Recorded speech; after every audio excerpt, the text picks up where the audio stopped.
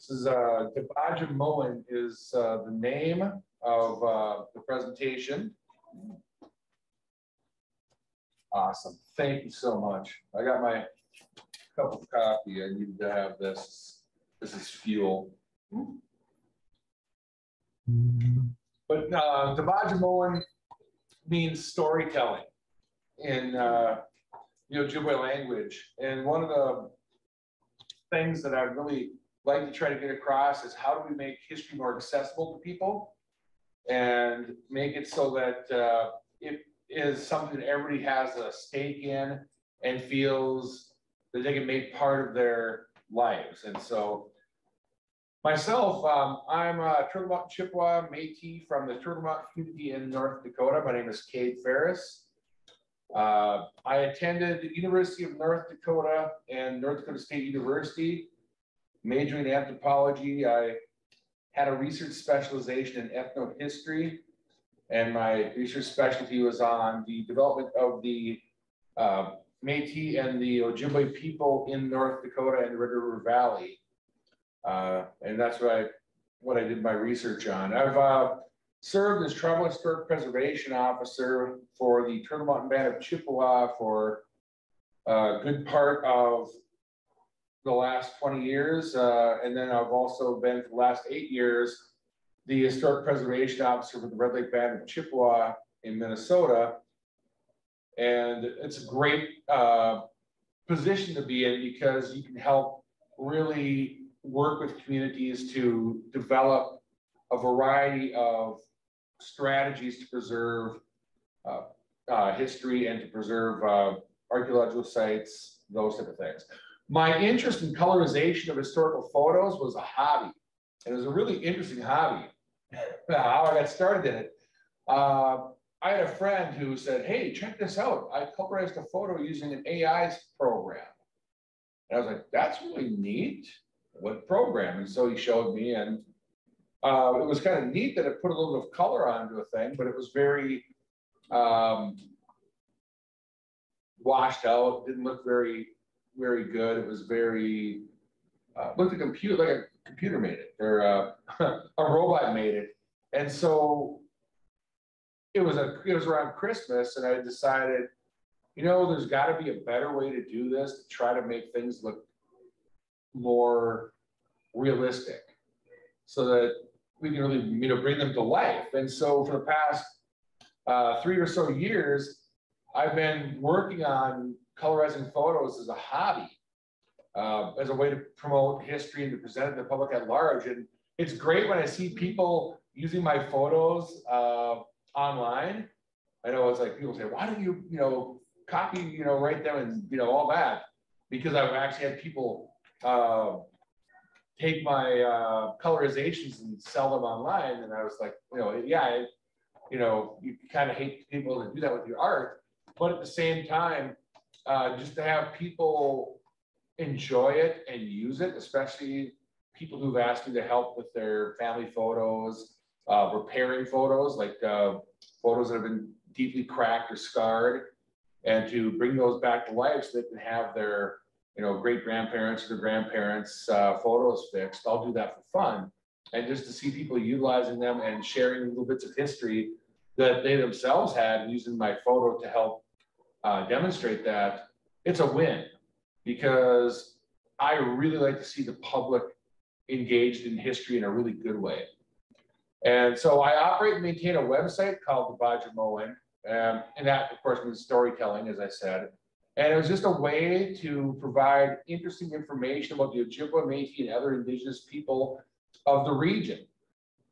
I like small history. I don't know, it's a term that ever gets used, but nothing bores people more than these gigantic history books that try to cover from the dawn of time to now. And it's very much dry, focused on dates. It's not something that's digestible or palatable to a lot of people. When I was a kid growing up, I loved reading Reader's Digest. Stupid little magazine my grandma would get, and I'd always look through there and, hey, that's a really neat little story this person's telling. those, I guess, little ethnographies, you know, I survived a bear attack. And it's just like, wow. And I'd read that and just was fascinated. And I'm going, well, you know, all these stories, they mean something, but really they don't reach a lot of people. But at the same time, when people see those or hear those, you know, they valorize them. They put them into their body, their mind, and they want to share them. I know I love boring my kid here with stories like that. Humors me, but at the same time, I hope that, you know, it's going to be something that's going to stick, and that's the whole idea. Now, as far as photography, when you think about it, photography is super duper new in the grand scheme of things. In 1939, the daguerreotype photographic process was first introduced to the United States by an Englishman named D.W. Seeger, and he started taking photographs of some of the buildings in New York City. That's 1839, really. It's less than 200 years ago when photography finally hit. But when you think about out here on the prairies, it didn't hit for a long time after that. And so in the years leading up to the Civil War, they had new technology, which is the collodion wet plate photographic process, which had negatives, and you could replicate and use a darkroom, but that's the key. You had to have a darkroom. And so photography is confined to cities where studios and labs could be established. And out here, where something didn't take place until, you know, right around that end of the Civil War, when that happened, you didn't see the first photographs really starting to happen until after that time period. And photography first came to the Minnesota and Dakota Territory region during that time, with the earliest photographs being taken at studios in Minneapolis, St. Paul, Winnipeg, you know, really nothing out this way, you know, at that time. Some of the earliest subjects of the photographs were Native Americans. And the purpose of showing indigenous people to consumers in the eastern states and for preservation purposes, because these are vanishing people according to everybody out east. You know, let's document them and let's, you know, promote them. And so the earliest photographs in Minnesota, 1862, according to the National Archives, this picture on the left there, or your left, yes. Old Betts, that was 1862, that photograph. And it's a postcard. The earliest photograph in North Dakota, 1868, was an Arikara man. And that is a stereoscope photo. That was a process that came out just around the same time. You'll see a lot of old photos in that mid-century period with these overlapping ones. You could actually put on your goggles and kind of see them 3D in a way. But those, I mean, when you think about it, that is really late. And that's just, you know, in these large cities where they were able to get people to come in for photographs, or to actually sit somebody out, like that one in North Dakota actually was a rarity. They took it outside. He looks like he's sitting at an earth lodge. Photography was extensively used in constructing Native Americans as exotic, irrelevant, and on the way to extinction and assimilation. That was a big early reason why, is these are the people that are no longer here. These are the people that are vanishing. The you know, disappearing Indian. That whole idea led to so many of these photographs being taken. And this was really important in pushing the representation from the mid-19th century well into the 20th century, when you started to see things like photographs being taken at boarding schools, the marketing of Save the Indian, or Save the Man, Kill the Indian, the idea of civilizing. And so you see it's really kind of a weird trajectory, because those early pictures from, you know, the 1860s and in the 1870s, you'll see natives dressed in a mixture of European clothes and some of their own natives' regalia and items through that early period of photography. Then when people started to really settle in this area, they didn't want to see that. Then it was a movement towards studio shots with beaded vests and finery and all these things, where oftentimes it wasn't traditional material at all. It would be, you know, basically items that were owned by the photographer. And so sometimes you see the same items being used twice. One photograph I found, a person had, the photographer had stuck a feather duster into a head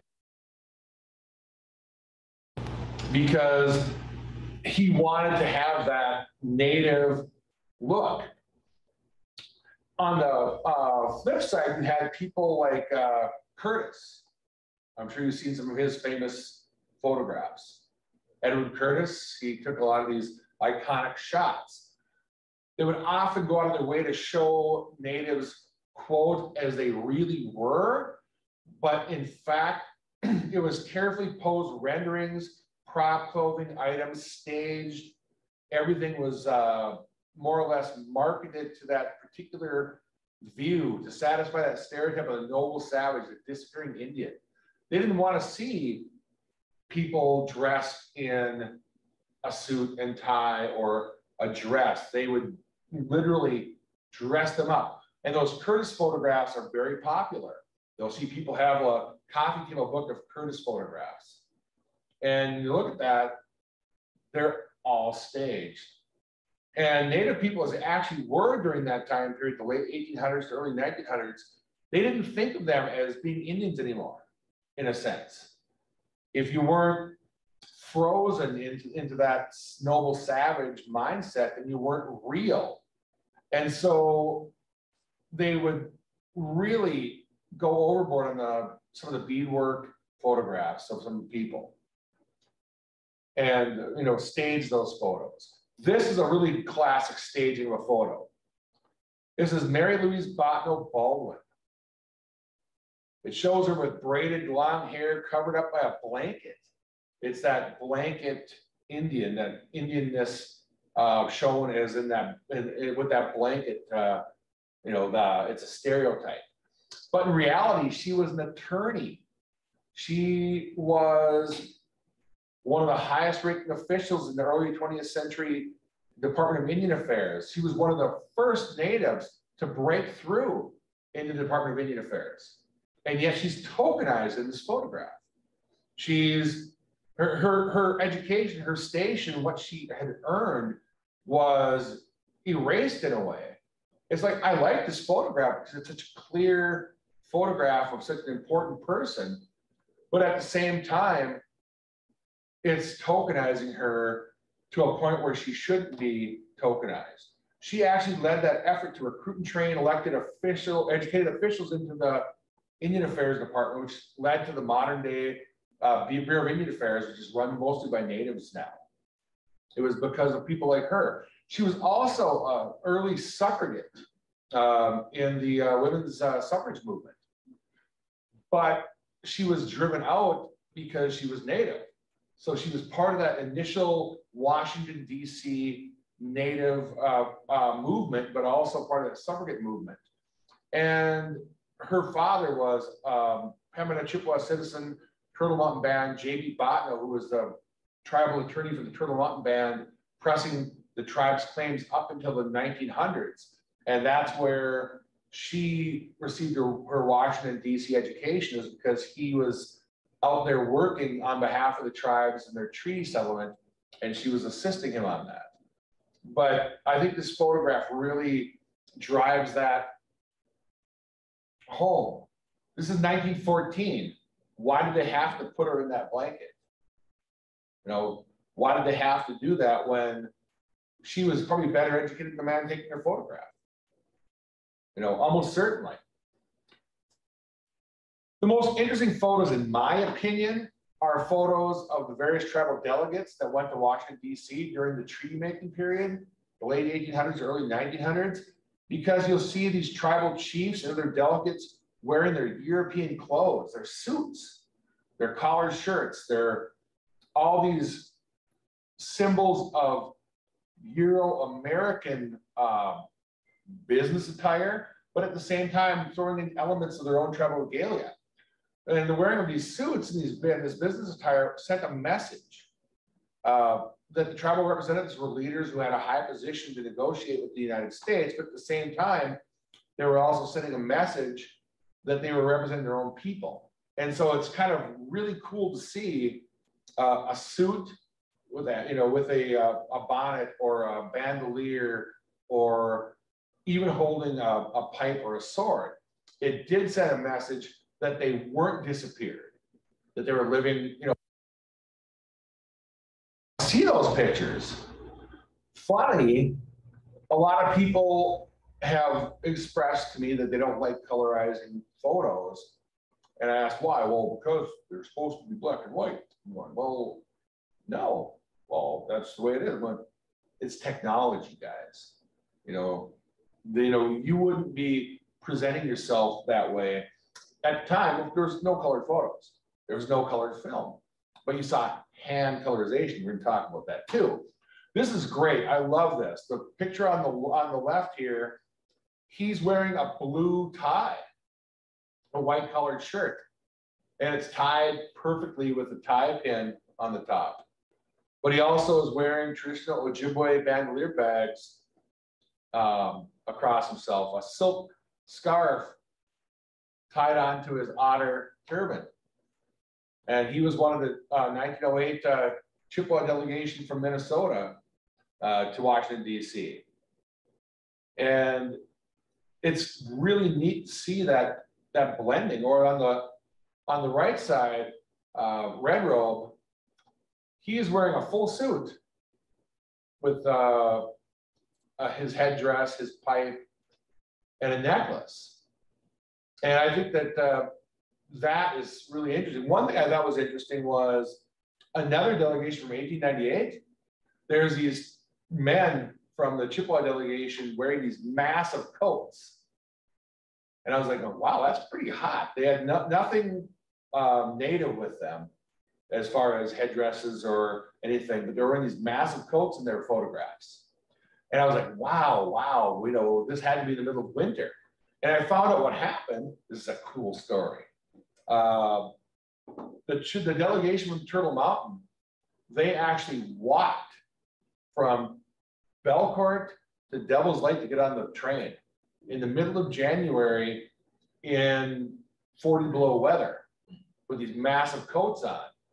And there was a state senator in the 1950s who told a story in the chambers. And I was reading the transcript and I was like, just blown away. He said when he was a kid, this has been back, a 1910 delegation, I think that came through. He said in the middle of the night, they were sleeping. They lived outside of Church's Ferry, in that area. He said, in the middle of the night, we heard our door open. We heard people come in. And I went to my dad's room and said, Dad, there's people in the house. He said, just stay quiet, maybe they'll leave. Well, he didn't think about it. They were up pretty much all night in their rooms, kind of shaking and quaking. But in the morning, they smelled bacon cooking. And when they went downstairs, it was the Turtle Mountain delegates who had brought their own food with and cooked the meal in the house and fed the people before they walked the rest of the way, the other 30 miles to Devil's Lake. And you're going, wow, that takes some dedication to do that. And so when they did show up and they did get their photos taken, they were wearing street clothes, big coats, and they weren't wearing any regalia. I suppose the middle of winter would have been intuitive to be carrying your regalia with you as you were traipsing to the train station. And so just the stories you can find or infer from some of these photographs, I think are really important. This is great. These are from 1874. It's going back a little bit further from those other photos. And again, you'll see some of the European clothing, like the nice black suit, but yet he's got his blanket, he has a bandolier bag, he's wearing a turban. Or Mosimo, he has a sword in his pipe. The sword is neat because I wanted to track down what sword that was and where it was from. And it was actually a Shriner sword that was used as Shriner ceremonial sword. I've been trying to figure out, well, how on earth did he get his hands on a Shriner ceremonial sword. Was it presented during a treaty delegation or what? Also, the medal that he's wearing on his chest, I was telling Marcus a story about that, is we had found it during an excavation, a small, maybe a silver dollar sized coin, but it wasn't a coin. It had a nice, neat hole through the top of it. And so we started calling around to different experts on coins and experts on Indian peace medals. And we came to find out that what it was during this time, the chief would usually get a large medal when he would sign the treaty or negotiate. But some of the other headmen and chiefs wanted those medals as well, but they couldn't be giving out 200 medals or 20 medals. And so they would take along at these treaty meetings these smaller silver dollar sized medals. And we found out they were kind of like mass produced, not like, a large extent, but they were being given out to these Indian agents to hand out at these treaty delegations.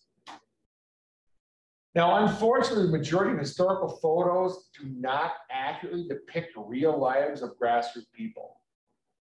The majority of photos that you see in history are chiefs, leaders, significant figures, and other notable persons. And why? Well, studio portraits, as I mentioned earlier, you had to travel to cities usually to get a studio portrait, and that was expensive. It might not have occurred to, to just the regular mom and pop to, be able to get a photograph. Also, a lot of the cities and towns are quite a ways away from reservations. And so you would only see some of these notable chiefs being photographed. Where that changed is during the residential boarding school era. Sometimes those are the only photographs that some families will have of their ancestors during the late 1800s, early 1900s. If you look through some of the old archives or old photographs, you might be able to find photographs of your family members. Like my grandmother and her sisters, they were taken from their parents and sent to Indian mission boarding school when they were little. And the only photograph I was able to find of them ever was a staged photograph that was used by the mission to raise funds, showing their little tribe. They would actually take them out to the large cities, and they would dance around, and they would solicit funds for the mission school. And so my grandma and her sisters, in 1934, I found a photograph at the Blue Cloud Abbey of my grandma. She's the young lady to the second from the young man with the large headdress. She's right next to him there. And to see that photo of her was mind-blowing. And the other girls, the two in the middle and the one in the back in the black, those are her sisters. And there's no photographs. The school wasn't going to waste money on taking a lot of photographs in the 1930s, obviously. This was used as a promotion. And of course, the clothing wasn't authentic. These were costumes. They would make these costumes and just so they could cater to benefactors in Chicago, in Omaha, in Minneapolis.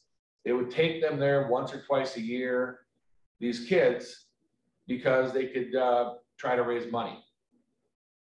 And I was really lucky to find this because it's one of only 2 photographs of my grandmother as a child. The other photograph is probably taken the exact same day. It's her actually sitting kind of on the floor like the boy is in front of this one. And so a lot of these photographs like this, they don't have happy backstories. I mean, it's kind of neat because these kids are smiling, I suppose, because they were probably on a trip to Chicago and got some special treats. But at the end of the day, this is exploitative.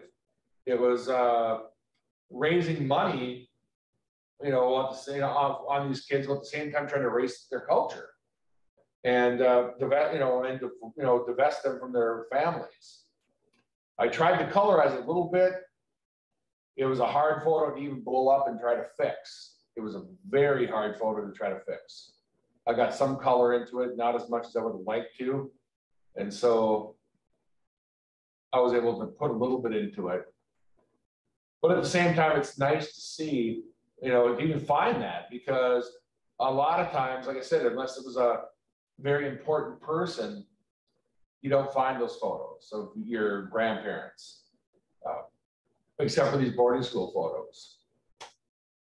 Now, colorization is really interesting. The colorization of photos dates back to the 1800s. They were colorized by hand using various dyeing techniques. Dye the photographs using sometimes overlaying. Once they were able to do negatives, they could dye each negative a different color and overlay to create a master. And so colorization was like desirable, even back then. To be in black and white, well, no, they weren't. People really tried their hardest to colorize. Nowadays, of course, colorization can be done using various paint and image programs and apps. You can get things in your phone to colorize, but still, like I said, AI systems, they can colorize, but the colorizations tend to be wrong, because AI can't understand those nuances of culture, color, shading. They just can't do what the human eye can do. We can see that, we can research it. Significant historical research and knowledge is required to colorize realistically. I mean, you have to do a lot of looking at artifacts, going to museums. I've spent a lot of time doing museum reviews for the tribe that I work for, where you can go to the museum, look to see some of these original works, and look at the color, look at the steam, what colors look good, but then also intuitiveness and artistry are needed. What looks good? What color looks good? What color, is going to look best? And it might take hours or days to colorize an image. I mean, literally, I'll go with a mouse and click, click, click, click, and you make 100 mouse clicks, and then pull shaders, change the tone, what looks good, what color, because at the end of the day, all color is basically, 4 colors that are blended together. And so you would try to blend percentages, and then once you get that blended, you might blend again and again, and it might take a long time. Now, colorized photos, of course, aren't substitute for the original, but what they are is a way to augment and bring greater understanding to the public at large. That's the key. I mean, really, I can't stress that enough, is I love colorizing photos because I want people to enjoy them. Sometimes people, they'll be on Facebook and post a picture of their grandma, and it's a very grainy old photo. And I'll look at the photo and say, I think I can probably fix that. And I'll, take and talk to them, and I'll say, hey, do you mind if I try doing this and see if I can help you out on this? And being able to fix some of those photos is really fun, because sometimes it's the only photo they might have of their, grandmother, great grandmother. Might be a picture from when their mom was young or their dad, and just to be able to try to bring some life to it. And they, I remember that his eyes were blue, or he had the most wonderful smile, and how do you clear it up? Because I'll run it through a bunch of filters to try to take away the rough edges, to sharpen things, to smooth things. And it's rewarding to do.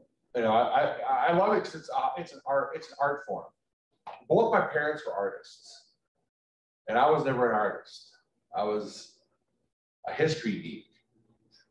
I was what I was good at. So when I went to school, I did that, and I've always liked art. But how do you compete with a person who's got stuff in the Smithsonian? You can't. His art's way better than mine. But this is mine. I'm able to make this something where I can really express myself, but at the same time satisfy my need to help people, to push history to the forefront. And with the internet now, it's fantastic. I mean, what you can do. Some photos I've posted have been, shared hundreds of thousands of times. People have, looked at it from all over the world. And it's very rewarding to know that, people are interested in history like that. I love these pictures, black and white, the color. This one, I'm gonna tap on myself now because I made a mistake. If you look at the bone pipe on the bottom, I was able to get the colorization in there, the color of stained, older, yellow bone pipe, but up by his neck, I forgot to colorize it. It's still black and white. It's like, now I go home and I'm gonna fix this. But it's like, how did I not notice this 100 times when I looked at that, or how did I miss that? But really, it's not so bad. In a way, it's kind of cool that I missed it, because that kind of shows, how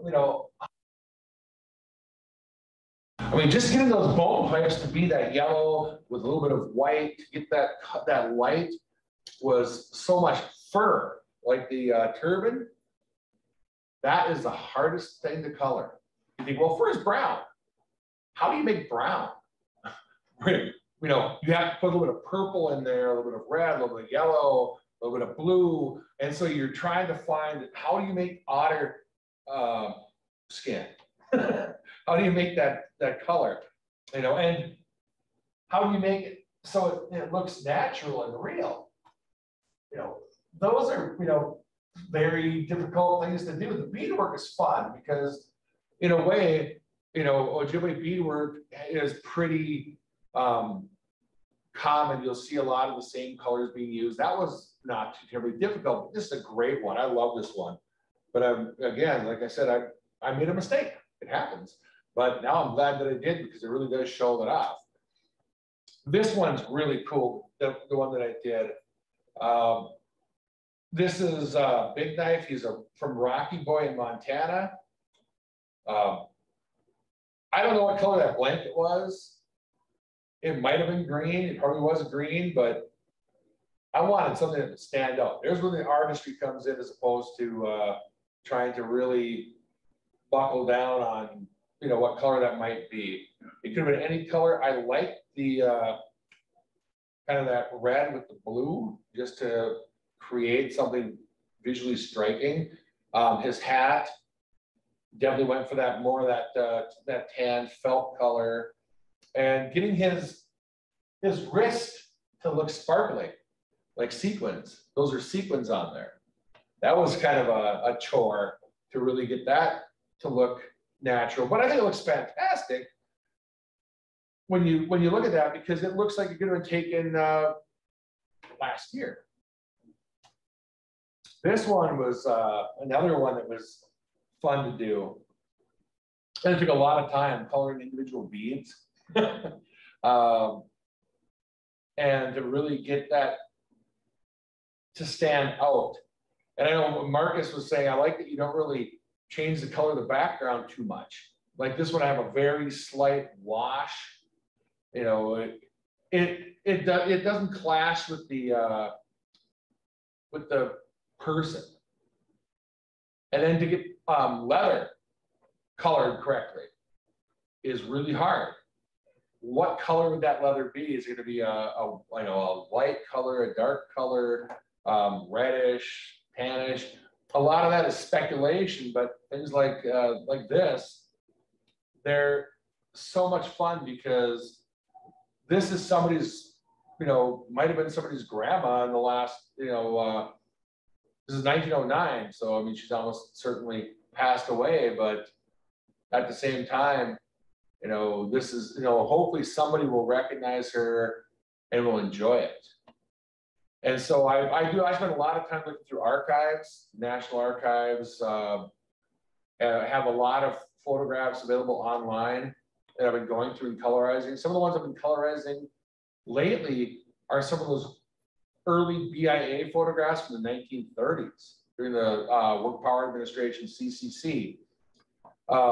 Those are neat because they don't have that bias of boarding school. They don't have the staging with making people put on something.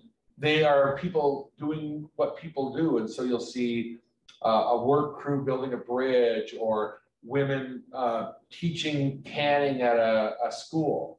And those photographs are awesome, and also because a lot of those photographs, people will recognize the people in those photos. And they get really excited because, oh, that's my great grandma. You know, and it's just like, yes, you know, we did something that's going to make somebody happy. Louis Riel, this photograph I thought was fun because you don't see any good photographs of him. There's like probably a handful of photographs of him. And this brought him to life, I thought. It changes the perspective. You can actually see the crease in his forehead. I was able to get that crease in there. And I've actually had the Canadian Métis provincial governments use some of my photographs like purposes, which is really nice too, to just know that people want to be able to use things like that for for helping promote culture and learning. This one's a very recent one, so it's 72 years old, 1950.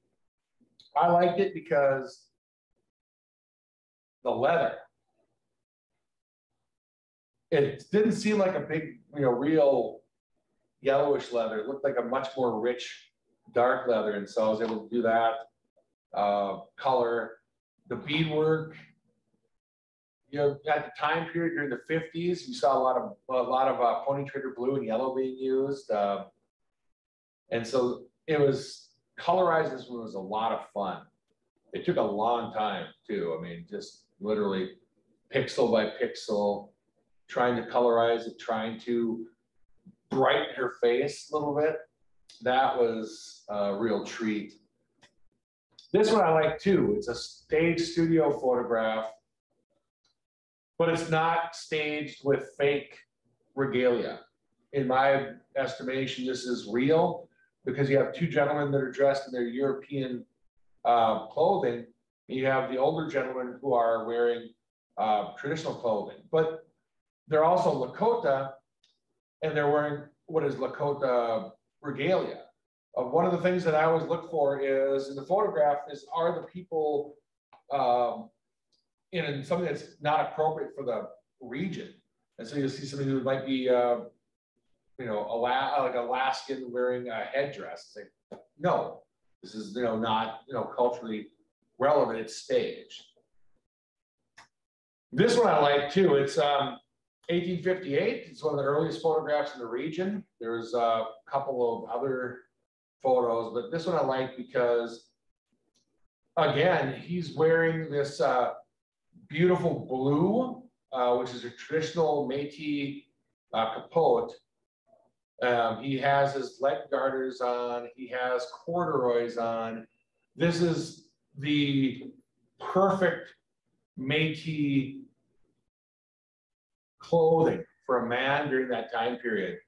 I know a lot of people will, their Métis wore a sash and a candy striped white blanket, a Hudson Bay blanket, capote.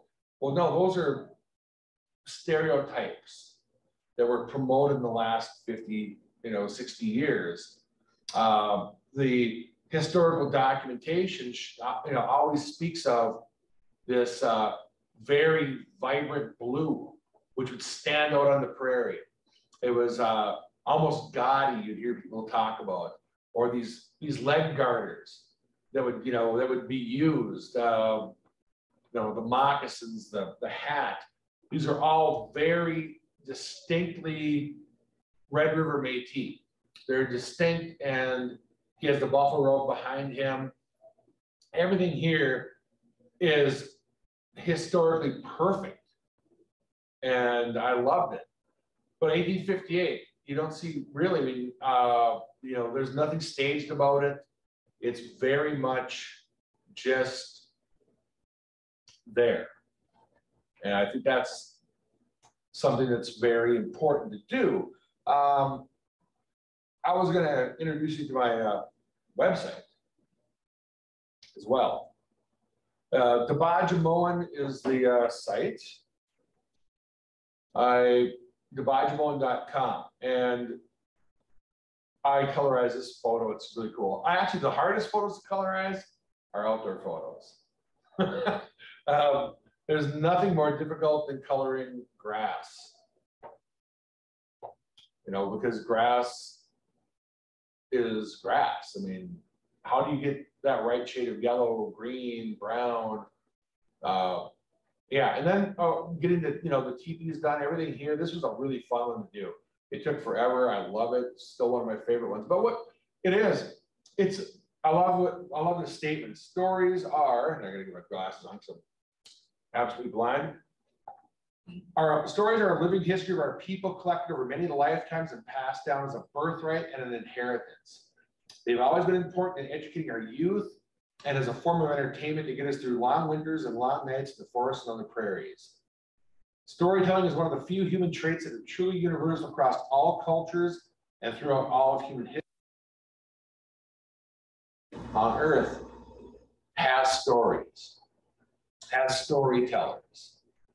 We don't venerate them as much as we should. Everybody has a grandma or an aunt or an uncle or a grandparent who's got a storyteller tradition. There's even people in your family who might be able to just keep the dinner table engaged by talking about a movie. Those are storytellers, 21st century storytellers. The act of storytelling allows us as individuals and members of our respective communities to engage with the ideas of our ancestors while helping ourselves become better people today. That's the key too. I think that not everybody is ever going to be a cultural expert or a historian or, a researcher, but everybody has the right to learn stories and to use stories to become better people, to teach their kids, to entertain them, and especially for Indigenous people. Storytelling is part of decolonization, and it helps people to just bring an element of that tradition into their lives. And so I actually maintain a story blog on here. I love this photograph that I colored. He was fantastic. And also here's some colorized photos on here as well, featured photos. There's some really nice ones. There we are. Those are some of the ones that I really liked. But the story blog is really nice. So here we go. On here we have various categories about Métis, Anishinaabe, books and literature, general culture, colorized photos. So some categories, and this one talks about allotments and inherited wealth, about the Homestead Act, the Allotment Act, and how land was being issued. Here's a small story, Bear Woman, a Tragic Tale. It's just a short legend that I like. But these are the kind of stories. I've had people actually say that they read stories to their children from my blog at night. And I try to source it so people can track down the source. So like here, 1932, The Dibaajimowin by Ruth Landis, Columbia University Press. That way people can do some research, or some people will actually use some of this material in research papers and thesis, and it's great to at least be able to provide some of that information, but to get some of these stories out there to the public, I just really like to have that. And this one here is a fun one.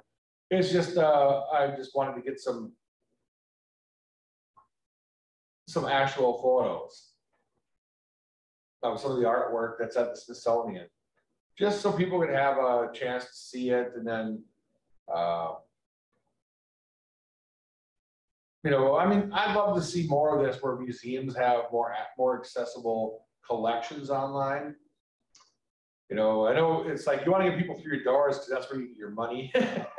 But at the same time, having the ability to see some of these things yeah, it makes it, I guess it makes people, I think, engaged more with it. But yeah, so it's a really cool little web page that just has small stories, information.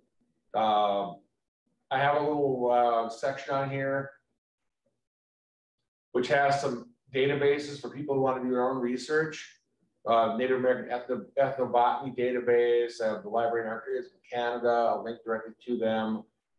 American Museum of Natural History, Smithsonian, some Native American photos, Biodiversity Heritage Library, and then some historical books. You can just download them straight away. Some of the primary sources from the early Red River Valley. Some neat videos to just see. It, I don't want to, change the world. I just want to make history more accessible. That's about the best thing I can do. And to make it, to have it be a hobby, it means more. I mean, it's certainly not a business. I'd love to be, but I know history is not that popular. I mean, there's, 10 people in the room here. So, but still, it's something that people can really, like I said, make part of their lives, to incorporate into their knowledge base for themselves, to share with their families, their kids, and to just learn. I mean, my day is not complete if I don't learn something. Even my son, he likes, hey, Dad, look at this. Show me a silly story. Cell phones, internet, it's all bringing things like archives to our fingertips now. It's bringing photographs, historical photographs, all this information that when I was writing my thesis, which is almost 20 years ago, it's like, wow, they didn't have none of this stuff. I would have had my thesis done, a lot quicker if I would have had access to everything I have access to now. And, to even share things. A lot of research gets shared. People are using Zoom, Facebook Live to bring this information to everybody. And so I think that one thing I really hope that people can do is to just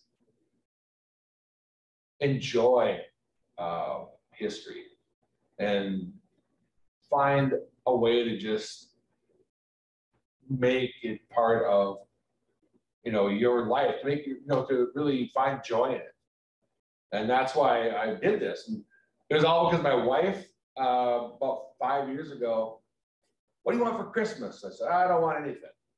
Give you a pair of socks. She goes, oh, get something you like. And so I said, can I have a blog?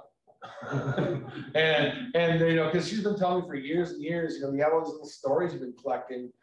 Why aren't you, writing these down before, it doesn't do no good if you're the only person who knows this stuff. And I was like, yeah, you're right.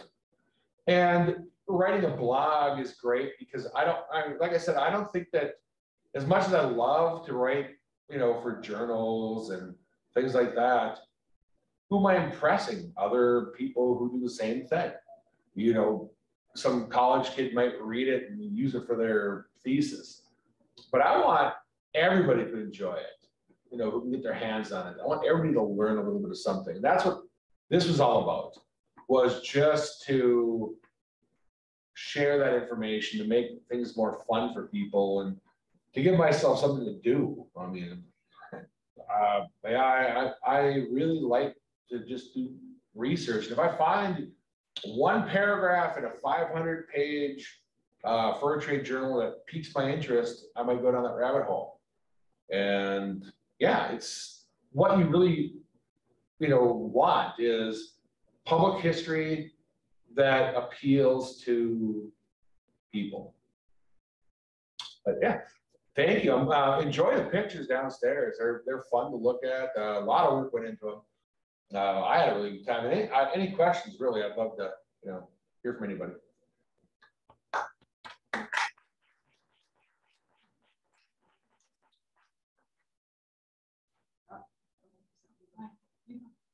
There's a question on Zoom. Okay. Lisa Burns says, I may have missed it, but where do you find your images to colorize? Various archives. The National Archives has a lot of their stuff online now. The Smithsonian does the same thing. The Library and Archives of Canada has a lot of stuff online. And it's just good to, good to find some of this stuff. A lot of stuff, like I said, sometimes people will post things like their, old grandmother's photos or great-grandmother's photos, great-grandfather's photos, and I'll ask them if I can colorize the photo because I find it very striking and they find it very rewarding to get a colorized photo of their, their ancestors. So it's just fun to do, to really just track down something that piques my interest. It's, in a way, it's like art and history. One of my favorite things to do is, I did this once just because I thought it was cool, is I found like Frida Kahlo photographs. It's like, oh, colorize Frida. And the hardest thing there was, how do you colorize the stucco behind her? It's like, that was hard. Colorizing Frida was easy. Colorizing the stucco of the house and to get the shadows and the color to go through the shadows, the various shadows was the hard part. And I was like, this is fun.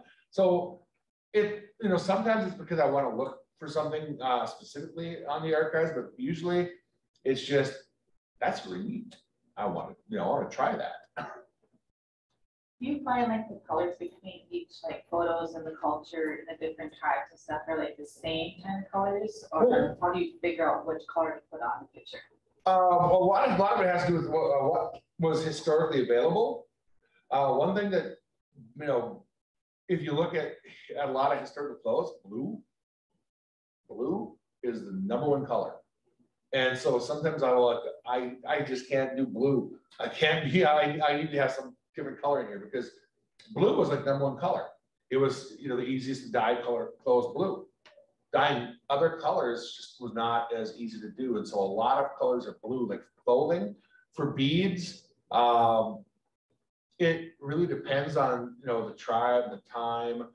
That's why I say a lot of work kind of goes into trying to identify that, and a lot of research goes into it. But yeah, just trying to, to find, because black and white, it's kind of cool because when you look at the black and white, you can really kind of say, I can kind of see the color on that.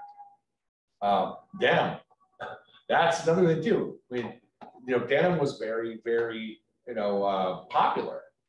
But when denim came in, it was like, because blue was the standard indigo dye.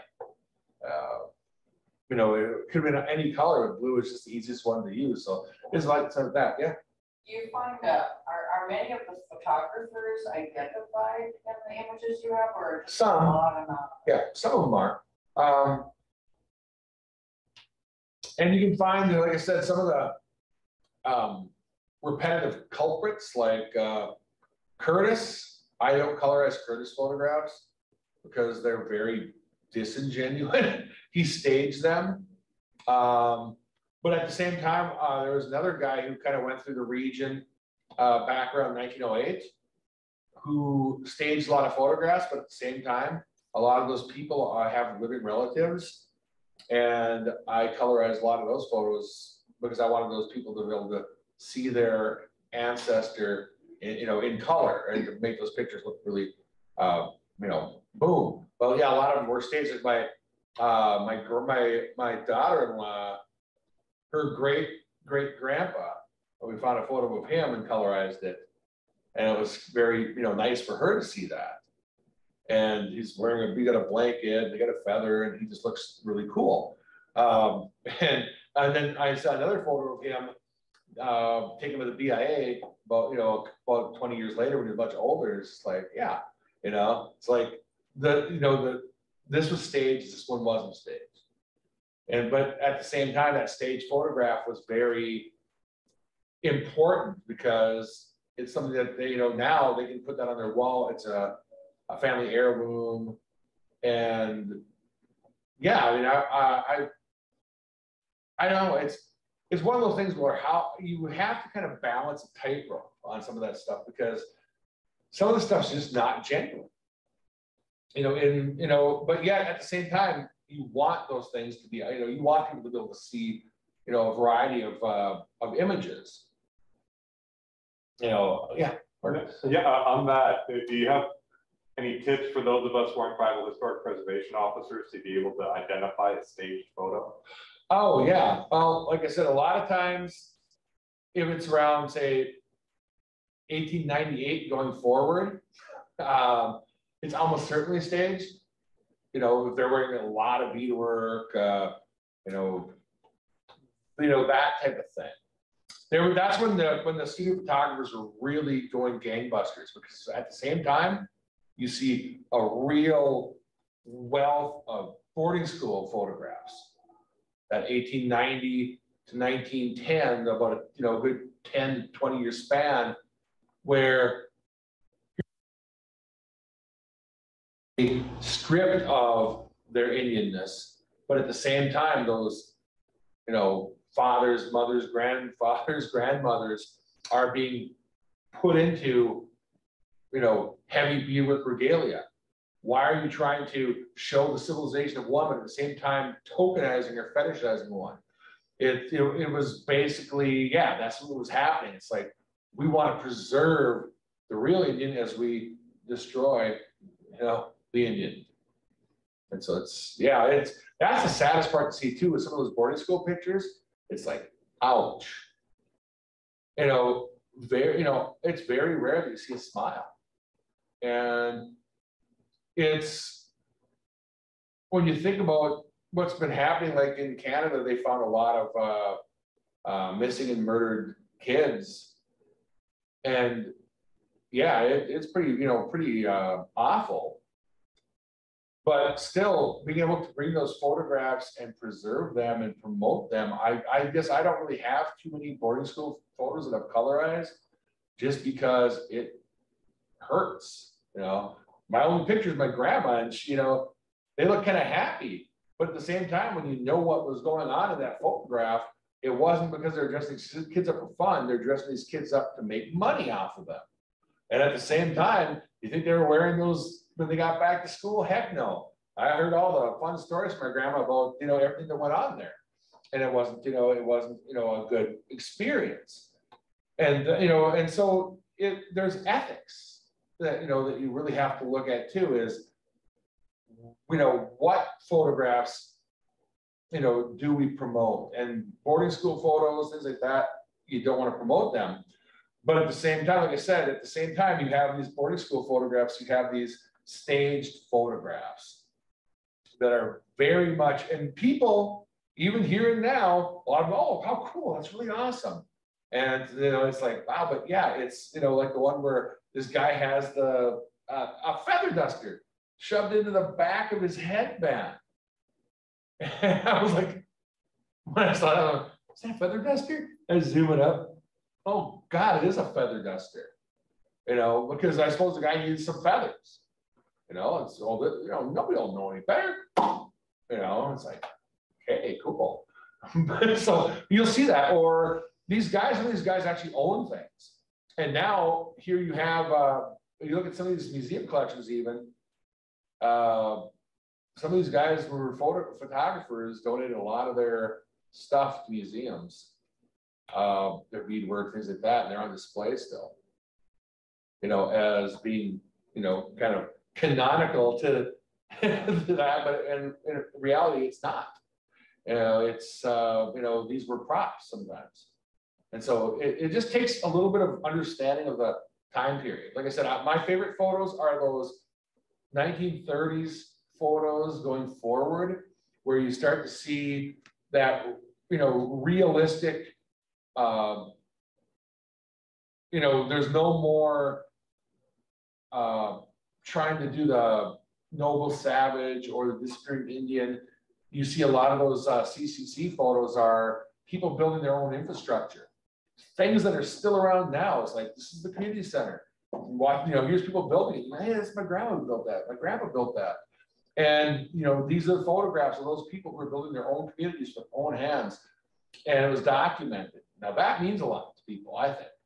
And it's really good to see, those type of photographs. They really are, and yet if you were to take those photographs and present them to mainstream society, they're gonna say, well, who cares? You know, they're not working beads. It's like, well, you know, to me, it's like, those are the important pictures. Or where some of those 1939, you know, photos where, well, ladies out there wearing an apron, a dress, a coat, gloves, and she's tapping a maple tree. It's like, she's tapping the maple tree. You know, she's actually doing culture. She doesn't have to be wearing beadwork and buckskin. You know, what you're looking at is that culture that survived, that cultural activity that's still practiced today. And so I like those. I really like those, like I said, those early photos where the delegations were wearing their suits and at the same stuff with them, or the ones where I knew the story of why these guys are wearing these massive coats, and these coats are huge. I mean, must have been uncomfortable in Washington D.C. wearing a coat that big. But when you know, well, yeah, when they left North Dakota, it was 40 below, and they were walking 80 miles. It's like, sure, that coat makes a lot of sense. And so I like to know kind of what's going on in each one. That's why the studio pictures are a lot less satisfying to me.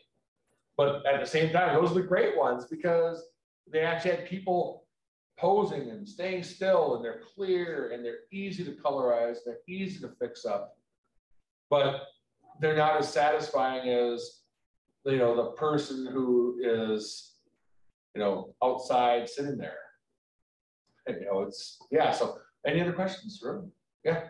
Have you ever found any other historical photos of the Botno family woman? Yeah. Yeah. There's some where she's wearing a really nice European dress. Oh. And you know, that was really fun. It's really hard. I mean, I've colorized it, looks pretty cool, and I was able to clear it up, but it's not as good a quality because it was a little bit earlier. You know, time period wise, she was much younger. And I also found one of her when she was much older in the 1950s, before she passed away, when she was sitting in her kitchen in California. Mm-hmm. And that one I really liked. I would colorize that. I was like, this is cool, you know, to see that one, because you see, you know, slice of time and how she, you know, she was presented. Like I said, the early one, she's wearing a European outfit. Then they fetishize her in the middle there, and then here she is wearing a rayon, and you know, looks like she's in the 1950s. It's just like, yeah, I think that is fascinating to see those different slices of time. Or to find, like I found one picture of one of my great grandmothers wearing a burlap sack dress, and it was just like, and she's wearing a hat, and it's just like, wow, that's neat, you know. It's like, you know, she's just looked like she's just standing there in her yard. It was like just before she must have died in like the 1950s. That picture was taken. And it's like, you know, really cool when you find those old photos of your family, especially because photography for a long time was, like I said, the convenience of the wealthy. You know, you had to pay to, you know, to get your photo taken, you had to travel a great distance to do it. That's why a lot of people don't have photos. If they do, they cherish the heck out of them. And then they also get, you know, mucked up, broken. I was fixing my great uncle when they were little babies. There's a picture of them, a studio picture. It took me like days to fix because there was a big crack going across it, and I had to, you know, pixel by pixel bring things in to clear it up and get that out of there and smooth it out. And there's like I succeeded. I won. I defeated the crack. And, you know, but it was nice to see because, you know, my cousins were just like, hey, look, it's Dad. I'm like, yeah. You know, this is from 1920. We were able to fix that photograph up. One of my cousins had found it. She said, can you fix this? Can you fix this? I said, I'll do my darndest. And I did it. And that was kind of cool. So yeah. I'm just really impressed with the faces, the way they come out. I don't know if it's easier than I think it is to translate from black and white to color, but no, I put them through a lot of I would go as a repetitive process. Colorize them once, clear it up, blow it up, add some what do you call that? I can't remember the term, but where I try to reinforce the edges, then smooth it out, so I might go through, several processes with one photograph to get that to look, where you go from black and white to being very blurry to being, very clear, and that's really kind of cool, because you really see like the Louis Riel picture, or, let me actually go back to this guy. Yeah, like he looks very good. It was a great picture to begin with. But yeah, I mean, and then shadows like that, that's a toughie. How do you make the skin look normal when half the space is in shadow and half the face is in sun? That's double tough. I'd say it goes from anywhere from 45 minutes to 2 days, sometimes longer. I did one that was, I'm sure you might have seen it, Mark. It's the, after the Battle of Batoche, where all those gentlemen are in leg chains, and they're standing in front of the barracks in Canada, and battle for like where a Saskatoon or Regina. But it was like about 15 individuals, and trying to get them all to look good was double tough, because there's a lot of people, and not all of them translated really good to the camera. And that was one that I was really, to this day, I'm just like, that was cool to do. Or even like the outdoors ones, just to get the trees to look kind of cool without looking awful. The grass, sometimes it'll come out really blurry. Some parts will. Or, and I don't have anything here that looks really blurry, which is kind of cool. Well, here, this is a good one. See, I couldn't really do much with them. They were kind of at their max. It was such a small picture. Resolution matters. I mean, I can't take a small picture and make it look awesome if it's really bad. So a lot of people say, can you, fix this photo of my grandma for me? I'm like, sure. Send it to me in as high a resolution as you possibly can. Because you can always make a picture look, smaller and look great than to make a small picture look great when it gets big, because it loses all its resolution. The pixels are massive and it doesn't work as well. And so this one I couldn't fix. I was able to get my grandma's face to look a little bit better. And there's, some of their faces, but still some of the features are washed out. I couldn't bring them out like I wanted to. That's one of the fun things to do, though, is if you really bring a photo like the Louis Riel, where he goes from looking very flat to looking very 3D. That was an achievement. It really does look, I mean, you can still see everything there, but the eyes, the expressiveness, the bags, the mustache, the shading under his chin, all that. That was a lot of fun work, but it was a lot of work. Anything else? I just want to make a comment about on the historian side. So I just want to thank you for doing this blog about Moen. Kade was one of our advisors for the exhibit, the 150th exhibit downstairs at Alpha Manipi, Clay County at 150. So that's how we met. One of our other advisors, Evan Schroeder, said, "You got to check out this website."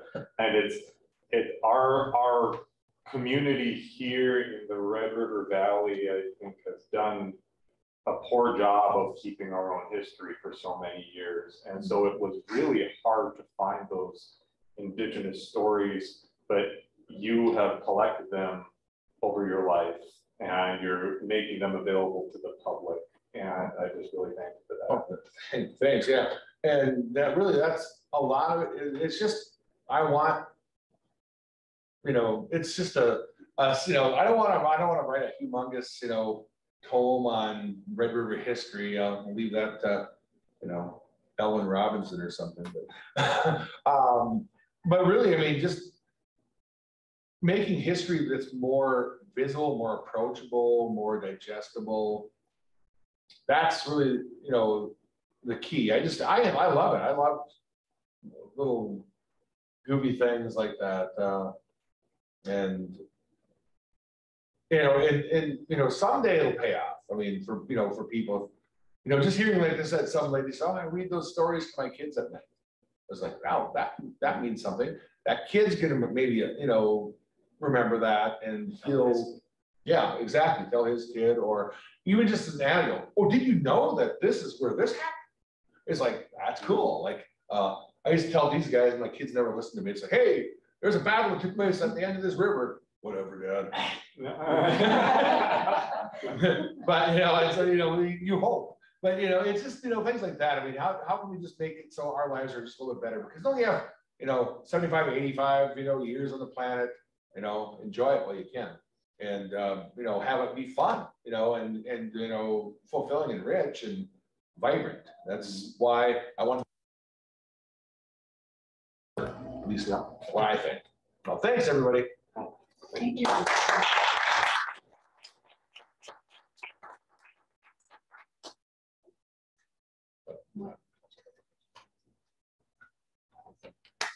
Oh, God, thank you. That was a blast. Oh, and again, thanks for writing it. Charles Albert Bender book. Oh. That was a fun one. As a baseball fan. I miss that. Hi. It's nice to meet you. I was on the team. but- Yeah. And the Bender book is fun, actually. I'm a huge baseball fan. And so my two choices, I submitted two